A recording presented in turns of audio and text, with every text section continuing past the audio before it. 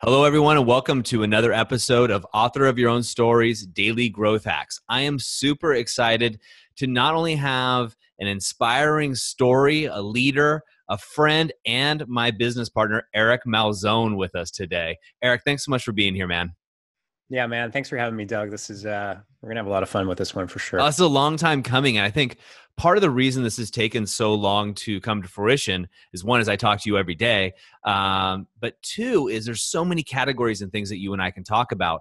And one thing that I think would be very inspiring for the listeners is, your story and knowing more about you. And also, when we talked about a few other things, but for those few people out there in the world that don't know who Eric Malzone is, give us the background.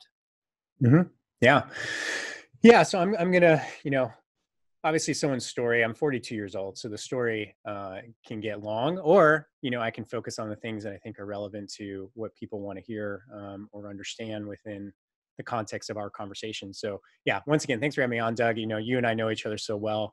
I think we both take advantage. Take not advantage, but we don't really see how valuable our stories are because we talk to each other all the time, right? But then you Absolutely. talk to other people and it's interesting. So, my background is this. I'm a Northern California native. I was born and raised in the Silicon Valley before it was the Silicon Valley.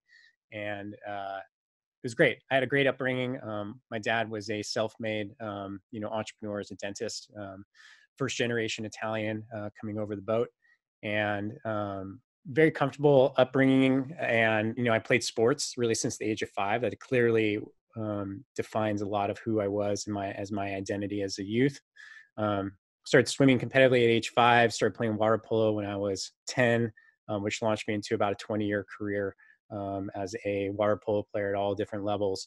And so I went through high school, went to college in Boston. After graduating school, I went into the corporate track.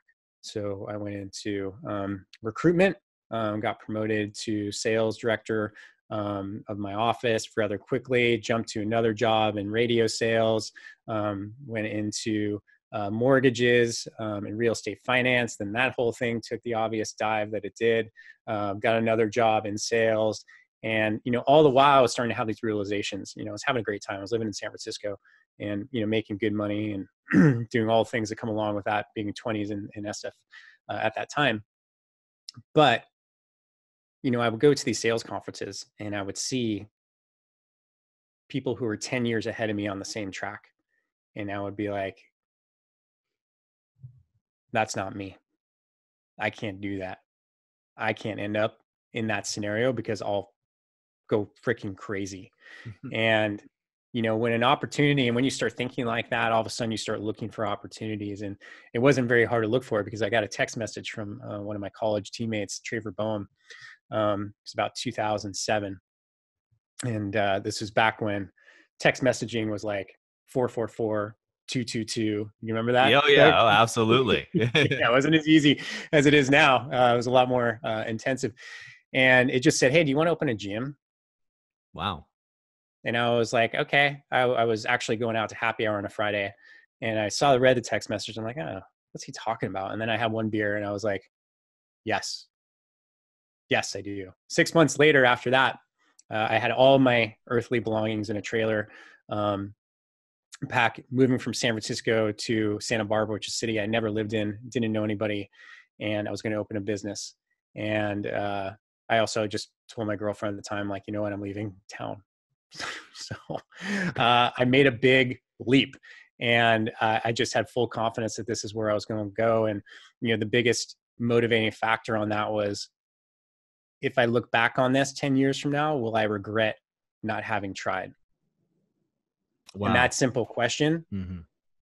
made it so clear and exciting and all those things. And I also started boiling it down to, well, what's the worst thing that could happen? And then I realized, well, the worst thing that could happen is I completely fall on my face. I'm embarrassed, but maybe I just go live on someone's couch. Or, we rent the gym and I sleep at the gym for a year, and that's it. And it wasn't that bad. So the alternative of not trying was way worse, Hmm. right? And way less exciting. And went from there. So over that period of time, grew the gym to, over 8 years to a good sized gym, a successful business by most measures. And 2016 was a very difficult year for myself, my wife.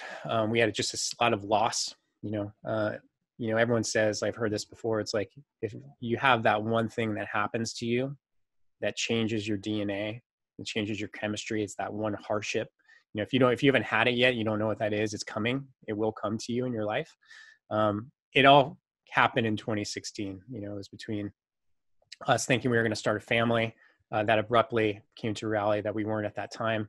Then after that series of loss, then my wife's father passed away at the age of 63. We had another loss of a close friend, and then finally our dog passed. It was just all this thing within a year. And the biggest realization that came out of that to both of us was like, life is, and this is not to be cliched, but it's just true.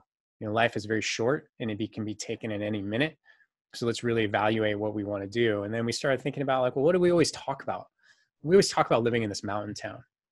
We always talk about, you learning how to ski. I always talk about me wanting to do these things. I'm like, well, what's stopping us? And we boil it down to, well, it's my gym, it's my business. That anchors us here. And once you get clarity on that, it was pretty simple. I'm like, well, I came home one night and just told her, I'm like, I want to sell the gym. Let's do this. And she was like, wait, what? Are you messing with me? Do not mess with me on this. And I was like, no, I'm not. I'm dead serious. And, after that decision was made, and I think that's the biggest thing is once a decision is made, then all you have to do is take the first step. Right. And that first step was me just writing down a list of people who I thought would be good buyers at the gym. And that was step one. And then you take step two, and then until you're done. And now, you and I are business partners. We're growing this amazing online community of fitness entrepreneurs. My wife and I, that was about a year and a half ago since we sold gym. It was August 2017. We've lived in 7 different places throughout the Western North America. And she learned that we both skied 60 days last year. And, like it all came down to making decisions that I thought were really, really hard, but they turned out being very easy. Awesome. Wow. Such an inspiring story, and knowing some of that beforehand, seeing you go through some of this, and then also just let's unpack a little bit of that for the people listening. So I hope you guys caught this. Here's Eric sitting in a conference you did something that most people don't do, is you looked towards the future by looking at the people who had been down that road before in sales, right? You looked there and you said, you know what? I don't want to be there in 10 years. That is not my avatar. That is not the story I want to live out into. And so you, through circumstances, but you made that choice and you made a drastic pivot at that moment, right? Yeah. Yeah, very much so. And I think you've read this book, right? The 5 Regrets of the Dying. Yep.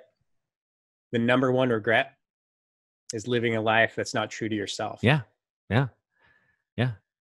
And that's it. I mean, that really becomes in I think, and everyone I know who's making big leaps, in a direction that is more authentic to themselves has that same ability to look forward 10 years. Yeah. Yeah. And everybody has it, just people don't do it. Why do you think people don't do it?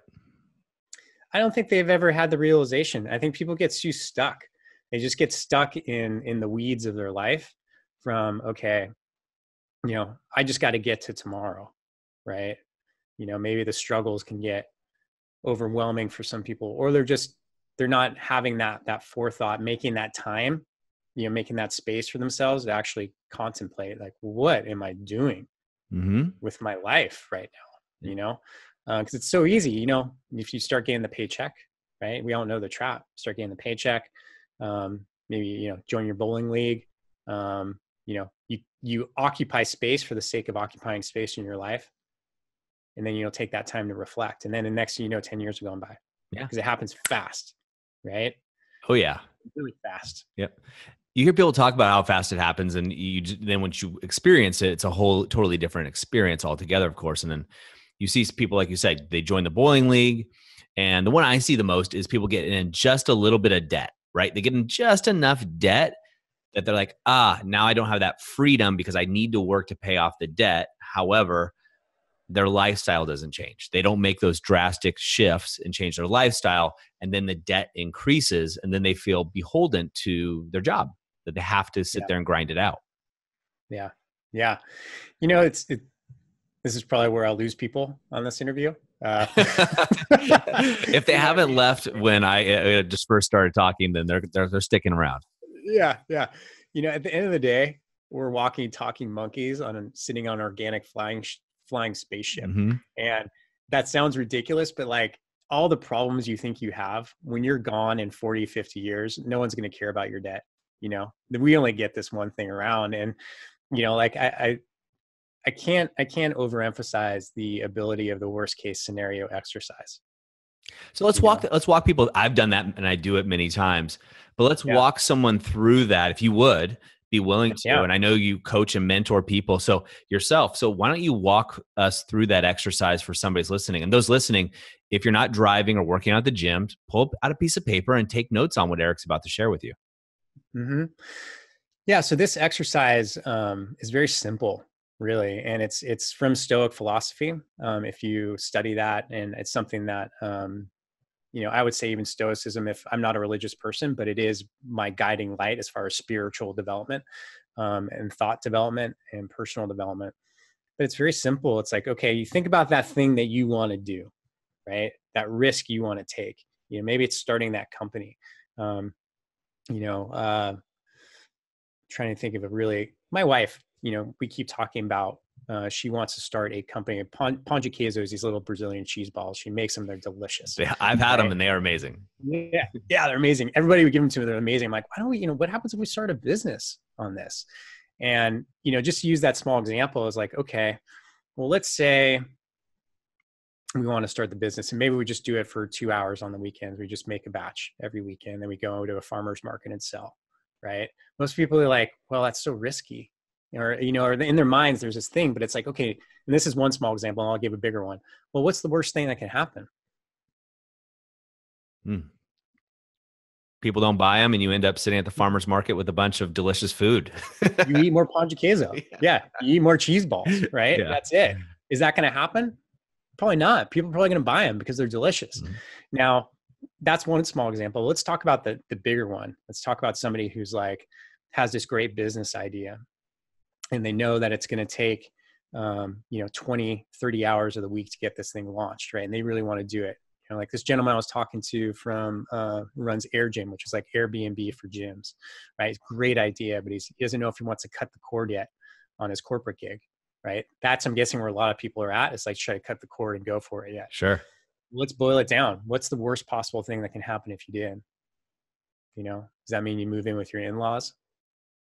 Right? If this thing falls flat, maybe you don't get the funding you need. Like, what's the worst possible thing that can happen?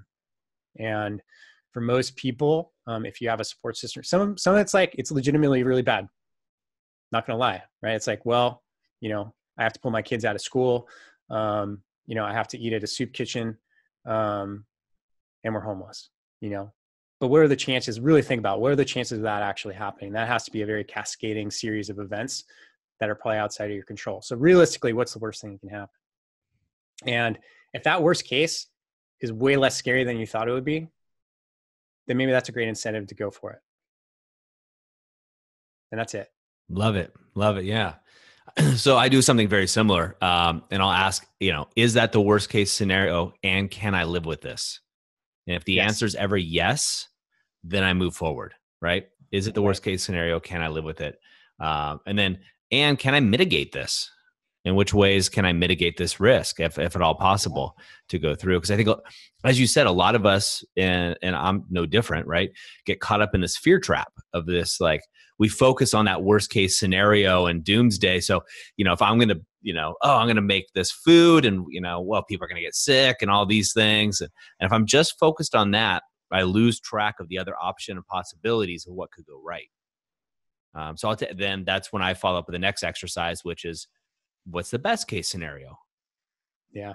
And, going towards that light, carrot and stick, right? Which one's better for you? The stick, you get beaten by a carrot, it tracks you. And which one, is really more appealing? If you have both visions then you get to make that choice and run through. So you've done so much amazing things. You've shared a little bit with us, but you and your wife kind of, you're in Santa Barbara, California. You have the gym, extremely successful. As everybody knows, I was there too. And so I actually used to work out at your facility, which was an amazing facility. You have a successful exit from that business. And then kind of what happens next? Like, do you guys, I know the story, so it's kind of hard for me to ask these questions because it's so inspiring, but I know a lot of people are here going, okay, I'm a business owner.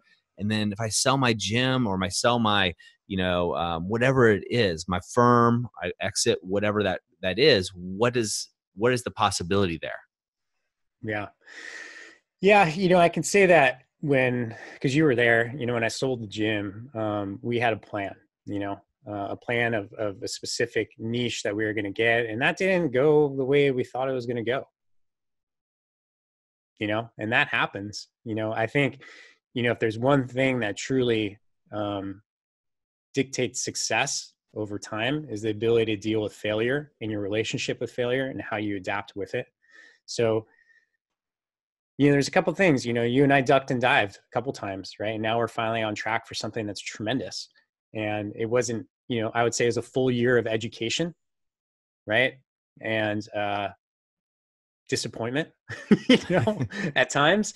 And it wasn't always pretty, but enjoying the process. And there's a couple things that I knew if I continued to invest in would pay off. And number one was, building an audience, right? Which Eric, you have an amazing, so everybody knows you have two amazing podcasts yourself that anybody interested in fitness or in the industry should be subscribing to. So real quick, I'm going to cut you off, and I'm sorry because I want to make sure everybody knows about these two resources that you're explaining. So what are your podcasts?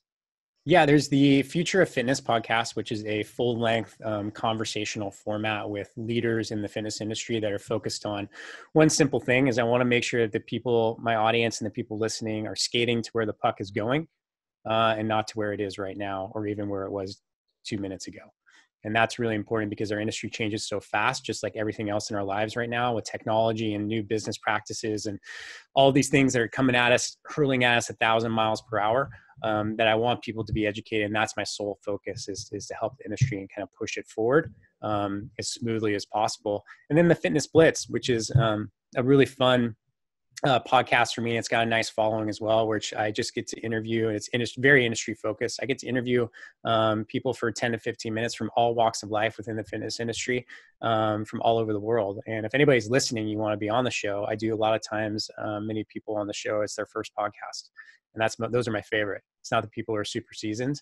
It's giving people that first taste of what it's like to expose themselves and talk about themselves and be authentic. And so those are the two that I work on right now. And it's a ton of fun. And, there's certain things, like Seth Godin say, there's certain things you always do for free and certain things you always get paid for. I'll always do the podcast for free, but everything else I'm going to charge money for. And as you should, man, you're a wealth of knowledge. And you were going over business, but tell people a little bit more about the lifestyle choices that you were able to make after that exit. Because I think that's really, when I talk to business owners and entrepreneurs, they're not as concerned of what's the next business to get into as much of what is that, where do I live? What happens then? Like, I think your story is so inspiring because where are you right now?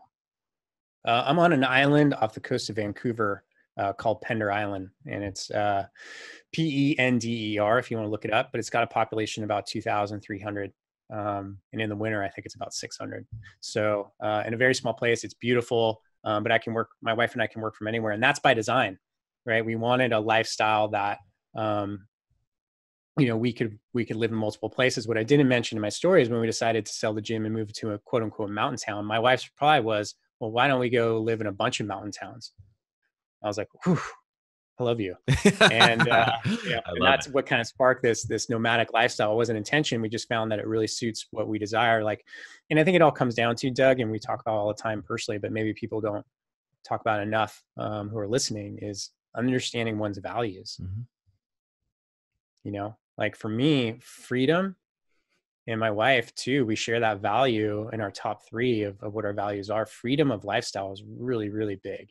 and travel and new experiences and things like that. So we're building that lifestyle or that business around that lifestyle. And that's like, man, if you're looking for inspiration, tie into your deepest values and tie that into your business. And there won't be a day that goes by that you'll be like, I lie. Sometimes you drag yourself to do work because you're tired of whatever's going on in your life. But most days you'll find a bottomless, source of inspiration in what you do. Was so true, and it's so poignant. And you guys are living the lifestyle that most people aspire to or dream of, right? Mm-hmm. You read about it and you're like, does that guy really exist? Does that Yeah. woman really exist? And here you are, living, breathing, manifestation of living a life on your own story. You guys wrote it and made it true because you're on this amazing island, but 2 months from now, you'll be someplace completely different, right? Yeah. Yeah. And it's, I've done that twice. So the gym was the same thing. I'm like, well, I want to live this life where I'm a gym owner in Santa Barbara, California. I live by the beach. I have this great community of friends, and I built it and I did it. And I think, and everyone always says, well, you're living the dream, man. I remember that was told all the time. Right. But the thing is, it wasn't my dream. Mm-hmm. Or was it Eric's dream in 2008, or was it Eric's dream in 2017? And I get all, and people say this all, they're like, dude, you're living the dream. They do that a lot. And maybe I am. But I think that's a trap too, because I think a lot of people are told, hey, you're living the dream, man. And meanwhile, on their inside, internally, they're like, yeah, but it doesn't fucking feel like it. Well, is it you're living the dream, but is it your dream? And that's the important Yes. question. That's the important thing. Yes. And that's where I think all change should come from. Is don't be afraid, kind of looping back to what I would like to really message to people is don't be afraid to change, because external, society or external factors are telling you that you're living the dream. Say that one more time, because people really need to hear that. Yeah. Yeah. Don't settle for your current situation because everyone else in society is telling you that you're living the dream. Yeah. There could be, by this point in my career, if I'd stuck back in corporate, I would definitely be at a VP level, probably making a ton more money than I make now. And people be like, dude, you're living the dream. Yep. At a happy hour, not happy, but at the hour. Yeah. Yeah. With a fat bank account that means nothing. Oh, yeah. Well, the thing is that happens so often, and you and I know this because we coach some of these people, but they have a fat paycheck, not bank account, because they've spent all their money trying to fill the void that they're feeling, driving a better car because, hey, that'll make me feel better for the first few weeks, getting nice clothes, all those things that we fill ourselves up with in the pursuit of happiness. Yeah, absolutely.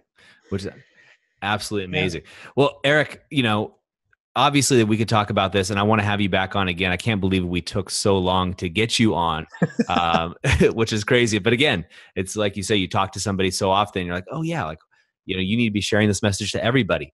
For people that want to know more about you, the Fitness Accelerator, the things that you're up to, what are the best ways for them to get a hold of you and learn more? Yeah. Well, the best place and the most likely place is probably Facebook. If you just go to Eric Malzone, I believe there's only 2 of us in the world, and I'm the one not from Brazil. There you go. And, you can find me there. And of course, on Fitness Professional Online, I'm all over that thing, as you are as well. And, the Fitness Accelerator, if you go to fitnessprofessionalonline.com, you go to /Fit Accelerator. If you are in the fitness community, if you're a fitness entrepreneur, and you are thinking, maybe there's a better way to do business. Maybe it's not all about lead generation. Maybe it's not all about, these short-term tactics that won't develop my business in 10 years. You're probably right. There is a better way. And it's really simple. It's building relationships with people in the industry and leveraging each other's networks and knowledge bases. And no one else is doing it. No one's taken the initiative to build a community like this within the fitness profession, but Doug and I are, and it's very powerful. And it's literally the best investment you'll make possibly ever. So, yeah, I would go check it out if I was you, if you're in the industry, for sure. It's very special. Yeah, absolutely. I wouldn't even say possibly. I'll say it is an amazing investment. Eric and I do the Fitness Accelerator really to connect people. It's not a moneymaker for us in the sense that it's not going to change our lifestyles, but I believe it will change the industry. So for those fit pros, make sure you connect with Eric as soon as possible and get on his podcast. What an amazing opportunity there. Eric, man, thanks so much for being on, dude. We'll definitely have you on again in the near future. Awesome. Thank you so much, Doug. It was a lot of fun, man. Yeah, absolutely. I have a question for you. What if you could transform your life for the better in just 90 days? Would you do it? Our 90-Day Game is an online program and community created for people like you who are ready to make a shift and take those dreams and goals they've been talking about for years and turn them into a reality within 90 days. Go to authorofyourownstory.com/90-day-game and turn your goals into reality. And don't forget to be the author of your own story.